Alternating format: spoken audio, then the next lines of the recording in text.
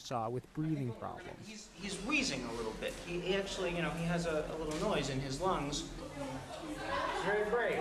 Every doctor I know who's worked in Haiti has one patient they remember over everyone else. For me, maybe because I have children near his age, it was Trevor, a 10-year-old boy. So he was under the rubble for one day, and he has a big cut on his head? He had a horrible gash in his scalp that went down to his skull and a terrible injury to his face. You can tell right now, just already from smelling the dressing, that this is infected. His father and the boys helping me had trouble keeping the flies away. After examining the injury, I decided the only way to handle it was to lay him down. The cleanest thing I had at the time for him to lay on was a body bag with a sheet under his head. I was able to clean and close the scalp injury, but the eye injury needed more than I could provide. I gave him antibiotics and dressed the wound, but he needed a real hospital.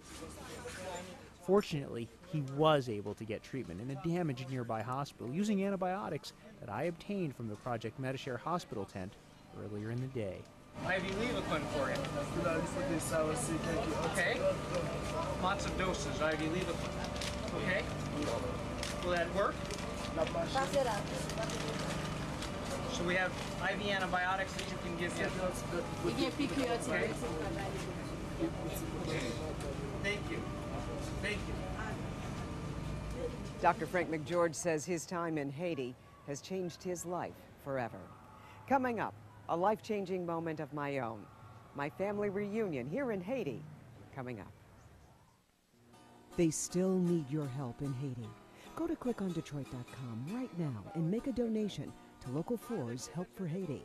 We've put a special link on our homepage, where we've also posted my entire unedited reunion with my family. This tragedy has touched so many families all across the world, including my own. You see, I have relatives here in Port-au-Prince, and when the earthquake hit, my thoughts went to them immediately.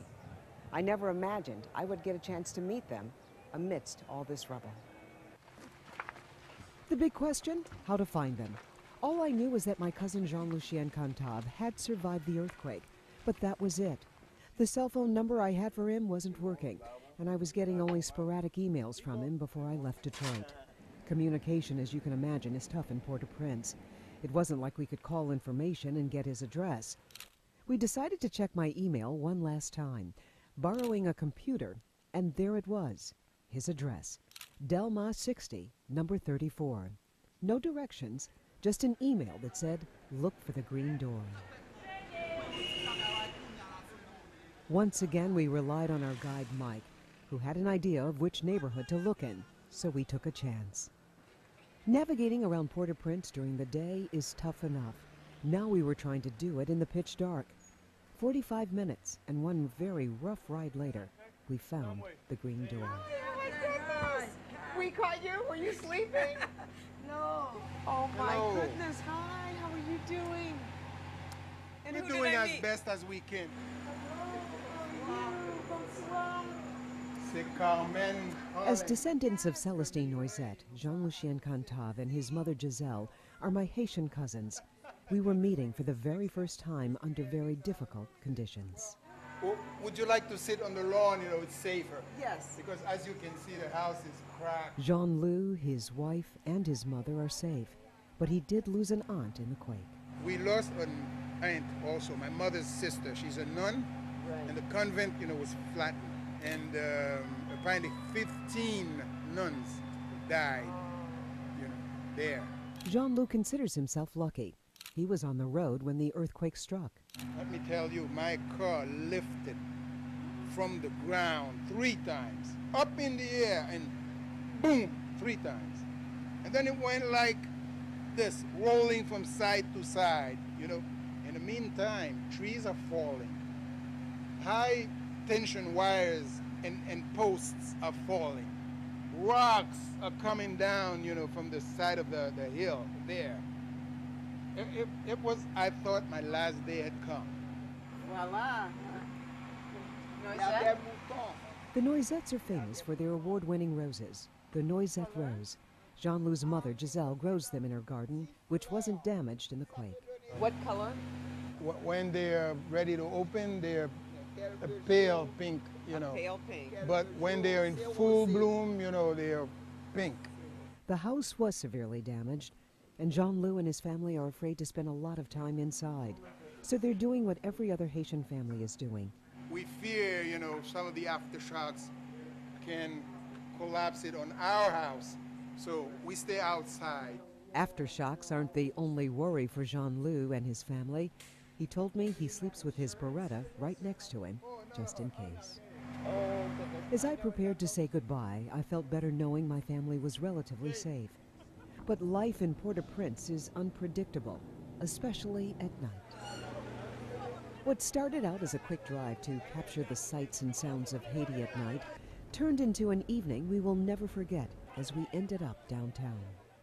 What the is Haiti supposed to do? What? We weren't ready for it, and for the first time on this journey, our guide Mike wasn't ready for it either. Here we are at night on the street of downtown Port-au-Prince. And take a look, this street used to be filled with activity. Cars, you couldn't pass it with all the cars and people lining the streets. Businesses were open. It looks like a war zone. And over here, the entrance to the old iron market.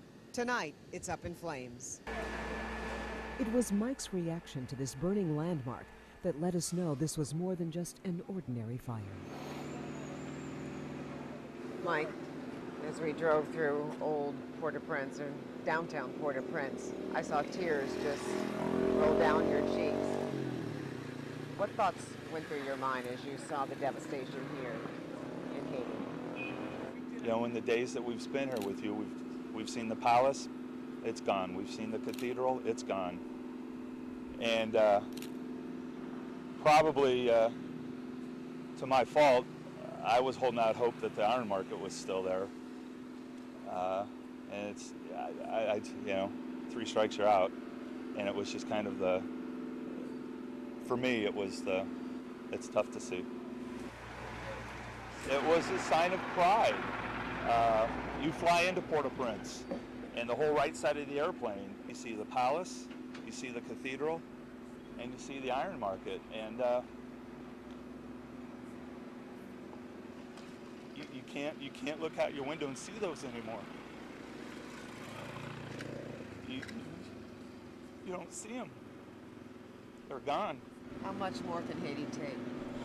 I talk to you, and you talk to Detroit, and Detroit talks to Michigan, and, you know, things can happen, things can change. It's going to take. Haiti, on a good day, Haiti had a tough time taking care of herself. I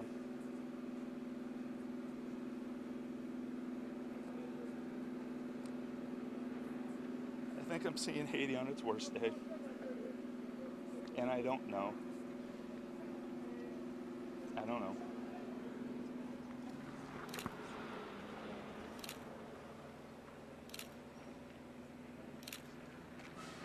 Only an act of God could reduce this to rubble. Bruised and broken, maybe. A mere shell of itself, perhaps. But somehow, some way, Haiti is still standing. Yes, it's going to take a lot of time and a lot of money. But for those who think that this is the end, don't count on it. In the words of a friend, you can dust Haiti off your shoes, but you can never wash Haiti out of your heart. Déjé croisé, oh bon Dieu, Haïti en deuil. Moi-même son artiste, oh l'escaliste, pays m'gen problème. Oh mon Dieu, Haïti en deuil, m'a chanté pour